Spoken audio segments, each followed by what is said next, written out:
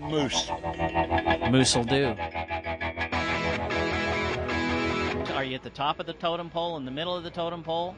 Well, the totem pole's kind of irrelevant sometimes. Like the podium is different than a totem pole. So I'm actually the East Coast race tire distributor, but we do all the AMA, Wera Nationals, and the ASRA rounds.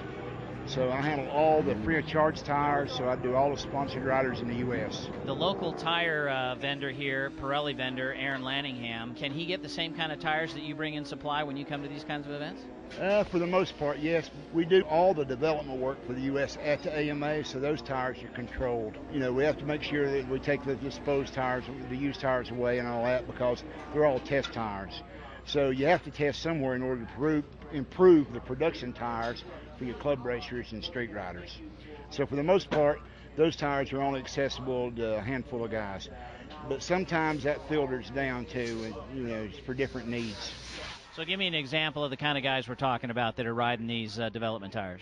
To start with, Jeff May and Michael Barnes, who are doing real well on that. But here this weekend, they're actually running a mix of development tires and production tires, both. So Barney did a 54-1 today on a set of production slicks. So that was working pretty good. Let's talk about some of the tires you got here. What are these? With Pirelli, everything we have, basically we have 4 compounds of rear in production and 3 fronts. And you can either tell them very simply by a 1, 2, or a 3, or the color stripe that's on the tread, which is on the slicks, the reins, and the DOTs. It means the same thing in the range. The compound might be a little different, but the color code puts you in the range that tire is in. So, and they're offered in all the sizes this way. All the compounds are available in all sizes. And these tires here are the ones that are production tires available to the track day user or the club racer. Yes, exactly. And or the AMA privateer as well. Let's have a look at the rain tires here. So this is new last year, a different front for us. And the strange thing happened a couple of weeks ago in a track in Illinois at Joliet called Autobahn, which is really similar to the way this place operates, where you can be a member and show up and ride at any time, and it's really pretty cool. But it didn't even rain on race day, and every lap turned on the Sunday race day was done on a rain tire. The track was 80% dry, and we ran all day on rains on a dry track, basically, because where the water was standing, it was too deep in 2 spots for any other tire to go through it. It was the damnedest thing I've seen in 25 years as a tire guy. I couldn't believe it. And these are all full rains, and they come in the same number of compounds as the other tires. And this is an intermediate. This is for intermediate tires. When they're the proper selection or the tire of choice, there's nothing to beat them, because it's basically when you know the line is going to dry. So you start out on a tire that's going to channel some water, then work real good when the line dries at the same time. So we have these in 17s and 16.5s. Is there anything you see with track riders or club racers, any common mistakes that they make right off the bat when they get into the sport that you could kind of head them off? Well, I got a couple rules of thumb for that. You get what you pay for: safety equipment and tires. If you're getting cheap tires, you're not going to get the same life or performance out of them. It's just it's not apples to apples. The biggest problem with every motorcycle rider at any level in the U.S., street guy, cafe guy, sport guy, whatever, is not selecting the tire pressure properly for what they're doing.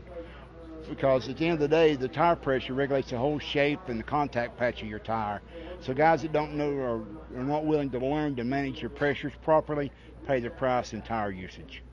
Can they get that kind of information from their local Pirelli guy? Is he going to have that for them? All they got to do is ask. Ask a question, get an answer. Or listen to the answer. That was the second part of that. So if you can actually get a guy to ask you, it's one thing, but getting him to listen to what you have to say sometimes is another. Because one of the things that we've learned now is we're actually doing everything now with hot pressures off the warmer for, we're trying to heat the rim to 100 degrees with time on a warmer. Then we set the pressure hot, and it goes to the track at that pressure. And if everything's correct, it comes back at the same pressure. So that way we're having no tire growth on the track at all. It stays the same. And the consistency in doing it's making the rear tire live a longer, fast life. So a lot of guys are having issues with the tires. It only goes away after 6 laps. Well, chances are it was overinflated, which narrows the contact patch, which centralizes the heat and the wear on the tire, and it goes greasy, hence the performance drops off. Well, if the pressure is regulated with a heated tire to start with, you don't have a rise, and the contact patch stays consistent through the whole race. Is there a target temperature that you shoot for? We don't even use temperature anymore. We do everything on pressure. By checking the pressure when you come in and off the track, you do it all by pressure now.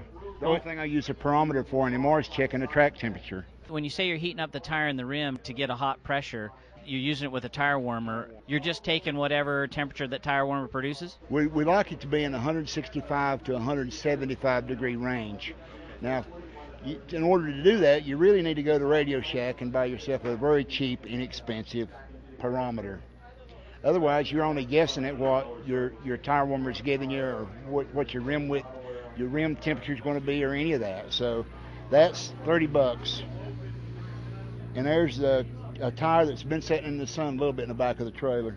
The traditional track day concept that's floating around the track day paddock is you unload your bike, the first thing you do is check your cold tire pressures, and you're done. You're saying we're not doing that anymore. Well, depending on the tires you're using. If you're using, for example, our Pirelli Diablo Corsas, they're a high-performance street tire made to lean towards track day use.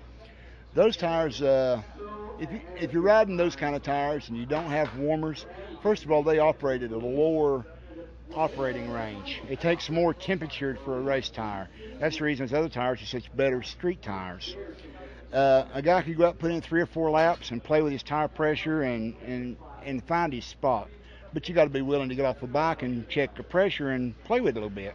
A half pound or a pound increment change sometimes is a huge difference in the performance you get on the track. So do you have a hot tire pressure for the guy running those tires, a target range for his hot tire pressure? Not really, because everybody kind of heats the tire a little different for themselves. So it's a little bit of a hunt and search thing on those things, because like an optimum temperature range for those tires is 130, 140. These tires work 160, 180. And that's one of the other things that's kind of always got on my nerves is street guys keep thinking they got to have race tires because they live on a curvy road. But they're really just wearing the rubber away without getting any of the benefits because they never get the tire in the operating range for temperature.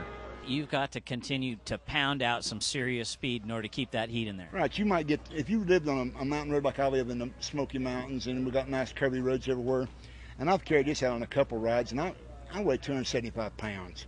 And I got a 500-pound motorcycle, and my tire temperature never goes over 110 degrees. So guys tell me they need a race tire to ride up and down the road. I ain't buying it. If I've got a track day customer and he's pretty dedicated to the track, he's got a track bike, and he's going to switch to some DOT race rubber, you recommend just go ahead and get those tire warmers and do the hot pressure thing? You end up saving money in the long run because your tire wear will be better. Crashing might be less too, because the guys crash on cold tires or greasy tires all the time. But the key thing is paying attention to the pressure. And you got to get off and check the pressure, because otherwise you have no idea what's going on. Is there a place a guy can go to, say on the web, on the Pirelli site, where he can get that kind of information? Actually, we're in the process now of translating this into some kind of a format for that, because we've only been doing this about a year and a half, and the word of mouth has got kind of diluted down the chain, so it's a process of that happening now, some kind of way to release that information where guys can find a range to run it in. Well, thank you very much. We appreciate it. And what was your name again? I'm Moose.